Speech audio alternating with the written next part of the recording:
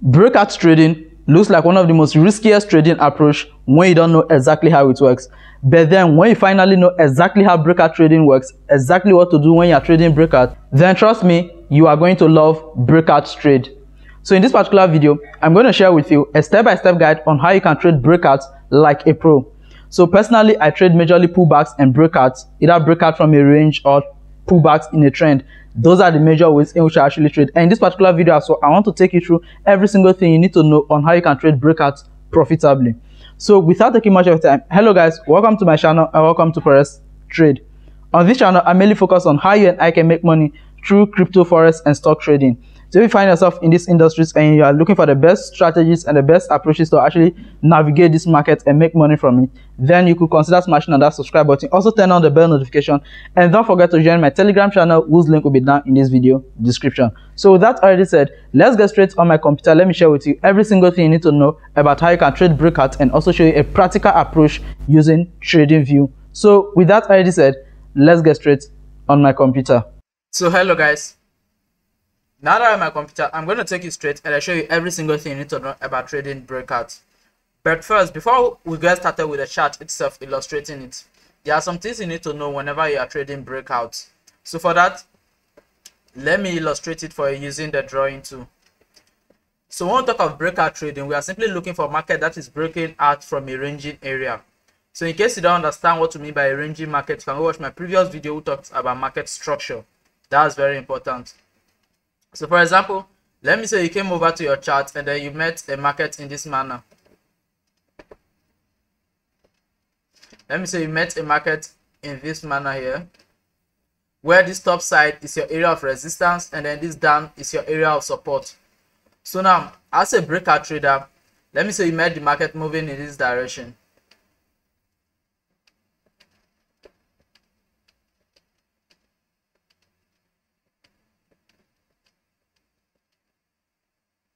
So now, as a breakout trader, when you meet a market moving in this direction, you have nothing to do with this market until the market gets out of either this area of support or this area of resistance that it is. Because as a breakout trader, when you meet a ranging market, you have two thoughts in the market. Your first thought is for the market to break out of, if it's at the support area, your first thought is that let this market break out of the support area and then you get in aggressively, or wait for a retest and then you get in. On the other hand, your second thought is that you want the market to get out of this area of resistance. So get out of this area of resistance, so you get in aggressively or you wait for the retest before going in. And now when it comes to the way I personally trade breakout, I don't go with the aggressive entry method. The reason why I don't go with the aggressive entry method is because there is often a high level of fake outs in the aggressive entry method. Now let me show you what I mean by the fake out. So if you are someone who have been testing the act of breakout trading, I believe you've probably seen a lot of trades whereby you have the market like this. You have a market moving in this area and then the market suddenly break out of here, and then you as an aggressive trader who lacks patience, you quickly get in at this point here, keeping your stop loss below here, and then you'll take profit at the very top, and then you see the market from where it is takes a little dive in and then suddenly fall back in here. Well, this is what most aggressive breakout traders often encounter, and with what I want to share with you, you are likely not to encounter this again, provided that you follow every single rule I'm going to give you in this video. Because in this particular video, we are going with a total different approach of trading breakout, which is not getting in aggressively but waiting for the market to break out, comes back to retest the previous key level, which is the, if it's the resistance that it broke out on, comes back to retest it before going to your side, before you get in. Because by the time the markets break out of this area and then comes back to retest, it simply means that what, this area has been confirmed as a strong zone, so it's less likely to break below it, even if it should return back to it. So it's less likely to break below it. Your rule number one is simply identify a range. So what I mean by identify a range is simply look out for an area whereby the market is fluctuating. It's neither breaking above a high or breaking below a low. So you look out for this particular area in the market. And then the second thing you look out for in the market is simply, secondly, you identify your support and resistance areas in the market, because your support and resistance areas are what govern a ranging market. They decide the higher and then the lower part of the market. That will determine which range you trade from, which point you trade from. And now after this, the third principle to abide when trading breakout, based on how I trade it, is that wait for a break below or above. So what I mean by waiting for a break below or above is simply waiting for the market to either break out of the area of, to break below the area of support so that you short the market, or you wait for the market to do what? Break out of the area of resistance so you can go long on the market. Now you know this. And then the final thing here is that before looking for your entry opportunity, I always advise that when trading breakout, don't be in a hurry to get into a breakout trade, but be patient for the market to give you a good reason to get in. And for that, after the breakout, wait for a retest. So if you are someone who doesn't really understand a lot about candlestick patterns, one of the best advice I'll give to you when trading breakout, and to even be more safer in a breakout trade, is simply once the market break out from a key level, always wait for a retest on that key level again before you get in. This will actually help you get a more better trade that will give you more confidence, because the market has either broken a support area and now when it comes back to retest, it will turn into a resistance, or it has broken an area of resistance. So when it comes back to retest, it turns into an area of support, which means that the area becomes more stronger than before. So that gives you a better trading chance. So now this is simply all you simply have to know about trading ranges. The first one is simply identify a range. Secondly, mark your support and resistance area. And then thirdly, wait for a breakout, a break above or below, and then finally wait for the retest before you get in. So now let's get into the main chart itself. Let me show you a typical example of how this works. So now let's take a look at this market here. This is Australian dollar versus Canadian dollar. So if you look at this market right now, we can clearly see that what the market is moving to the upside. The market is moving to the upside. One, this is what a clear trader this is what most traders will see, that the market is moving to the upside. But here is one thing a lot of traders will fail to understand, is the fact that what the market is sitting at an area of resistance here. Here's an area of resistance the market is sitting. So you see, so this is one thing a lot of people will actually fail when it comes to trading. So this is the reason why whenever I'm trading, I go over to the daily time frame to go start my analytics. The reason is that it gives me a bigger picture of the whole market movement rather than relying on what the 1 hour and then the few minutes are actually showing me.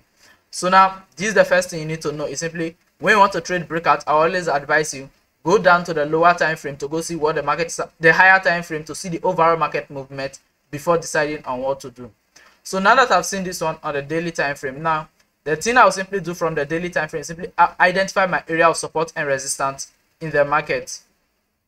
So note, looking at this market right now, we don't have a clear range yet, but since we're on the daily time frame, we still have to mark our key levels. So for that, I'm going to mark this area here. Here's my area of resistance, and then this yellow line, I'll move it above here just in case to look for a different trading range. So I have this area of resistance, and then looking at this market right now, I have this trend line also moving to the upside, and at the same time I can say I have an area of supply of an area of demand here, and then I also have, so in case you don't know these key levels I'm drawing in the market, you can go watch my other videos that will be tagged in this video description that shows you on how to identify key levels in the market. And then here also I will say I have a support within this area here. The reason I'll consider this as a support is simply because we are on the daily time frame, and on the daily time frame there are a lot of things, a lot of movement within this single candles you are seeing here. So that makes this place a good area to actually look at for a support. So now we have this picture of the market. We know that what the market was a downtrend, and then now the market decided to change direction to an upside trend, and but then looking at the uptrend is currently sitting at a key level. So we have to go over to a lower time frame to go get a better understanding of the market. So for that, I'll go over to the 4-hour time frame. So now on the 4-hour time frame, we can clearly see that what the market is clearly ranging within this area. You can see what the market is doing. The market is just ranging and fluctuating within this area. But one thing we can notice here is that on the 4-hour time frame is that the market is having this thing we call price build up around here. So you can see this area. Now within this area, we've identified what we call a range. If you look at it carefully, you can see that what after the market made this serious movement to this resistance area, the market has failed to break below. So what we see here is that the market is fluctuating within this area here. And since it's on the 4-hour time frame and we are day traders, we can see that there's a trade opportunity here that we can probably grab. And remember what I told you about the rules. You identify a range and then identify an area of support and resistance. So for that, let me go back to the 1 hour to make it clearer for you. So now look at this market on the 1 hour time frame. Now what do you see? What you can see here on the 1 hour is simply that we have an area of resistance at this place here and then an area of support. So since we have this, what do we have next? We have our range in here. Remember what I always tell you, the ranging market is always in between a support and resistance area. And here, this yellow line here becomes your area of support, and then this white one at the top here is your area of resistance. So now as a range trader, what we are waiting for here, let me just make this one a bit bolder. So what we are waiting for here as range traders is simply waiting for this market to break out of here, comes back to retest, and then we short it, which will obey the previous market movement, which was a downtrend that the market was moving before it actually reversed to the upside. Or we can also wait for this market to get out of here, comes back to retest here, and then we get in. So there are two possibilities in this market now. So since we have two possibilities in the market, we are not going to get in at where the market is right now, but we are going to patiently wait until the market breaks out and then creates these structures we are looking for. So now let me go back to the daily time frame.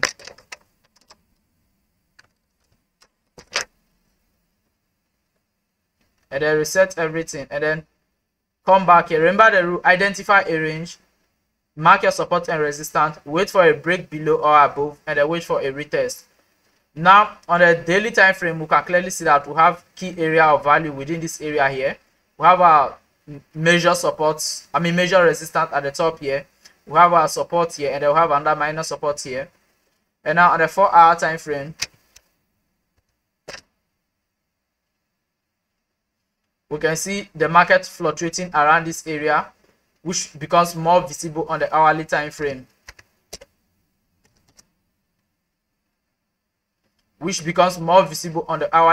So now what we are waiting for is that we are now waiting for the breakout so that we can get into the trade, simply because we've identified our area of support, we've identified our area of resistance. As I already said, here is your area of resistance, which is this top here, and then here is your area of support. In case you don't understand support and resistance, I have a video that will teach you every single thing you need to know about support and resistance, and will be tagged under this video description itself. So now let's see what the market does from here. Let me just lower the speed and let's see. Okay, here you can see on the 1-hour time frame, we've gotten this breakout from this area here. So now that we've gotten the breakout, now there are some sort of breakout traders. I call them the aggressive traders. They are those who can get into the market at the close of this candle with their stop loss here and then aim like this. But then as a beginner who doesn't understand much about candlestick patterns, I will advise you patiently wait for the market to come back to retest before getting in. The reason for that is that you don't understand candlestick pattern, but then that aggressive trader might understand candlestick pattern. Like personally for me, I understand this candlestick pattern that has been created here, because we have 4 consecutive bearish candles. So this one alone shows that there's a high momentum for the bears in the market, which means that I can get in. But for this video's sake, I'm not going to get in, but I'm going to show you the right thing to do, which is waiting for the market to give you the pullback and then the retest so you can get in with it. So for that, we are going to use a 15-minute time frame to wait for it. So now let's see what the market does here. It's still pushing downwards,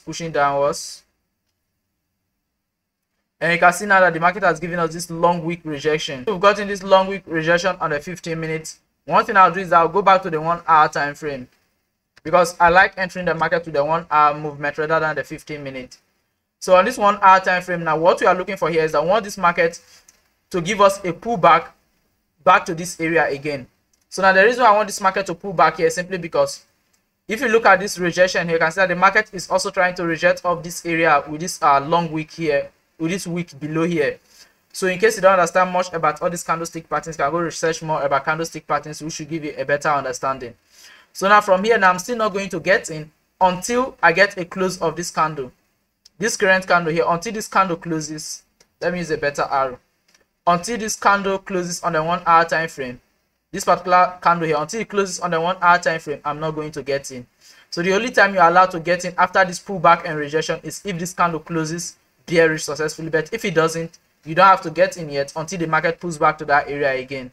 So now let's see what happens from here. So from here, what can you see? You can see that the market just pulled back to this area again. So now once the market has given you this pullback on the 1 hour time frame, now here's how to look for your entry opportunity. For that, go back to the 15 minutes.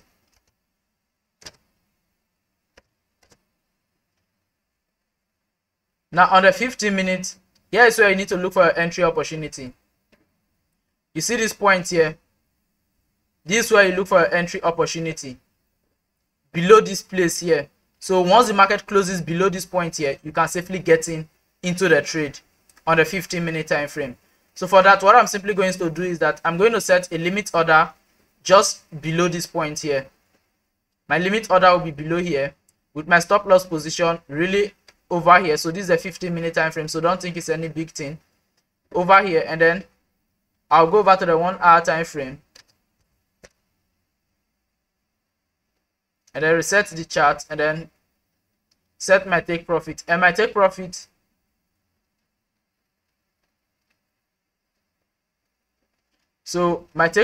here will just be maintained around this point here.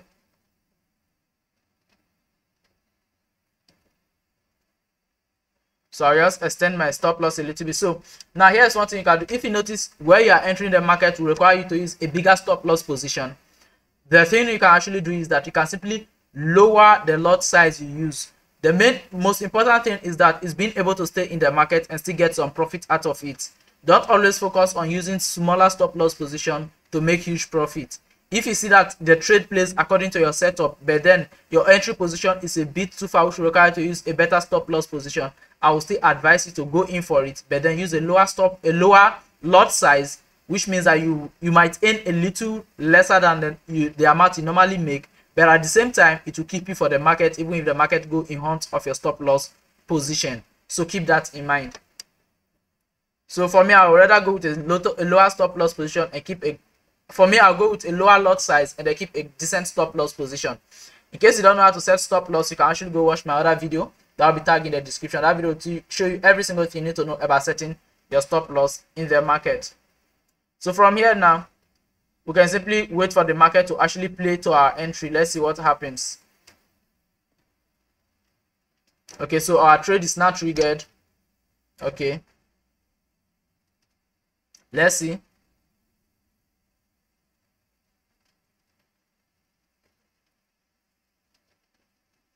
So let's look at where the market gave us a reversal. You can see this was a point whereby the market gave us a reversal, and from where we got a reversal, it's a decent position to actually take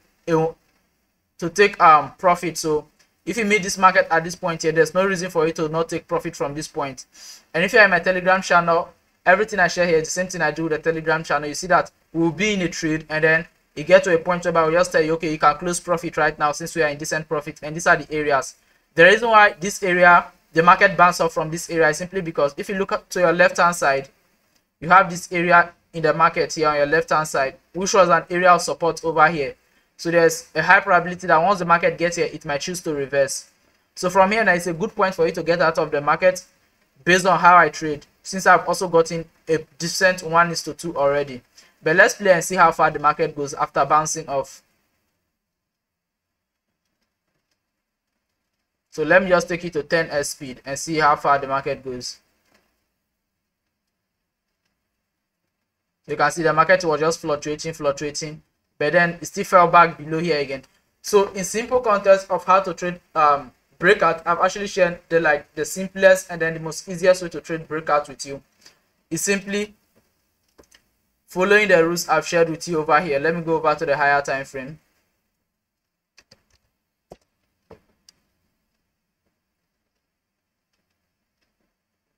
Is simply following this rule here. Identify a range, mark your support and resistance, wait for a break below or above, and then wait for the retest. From the point of retest, you look out for the nearest swing low that the market created. Just keep your limit order below it, and once the market get there, you can get in immediately. And that is simply all. So with this already said, hope you find this video helpful, and don't forget to smash that subscribe button, like this video, enter more TV down in the comment section. Trust me, breakout trading are really profitable once you follow the right rules to actually trade it.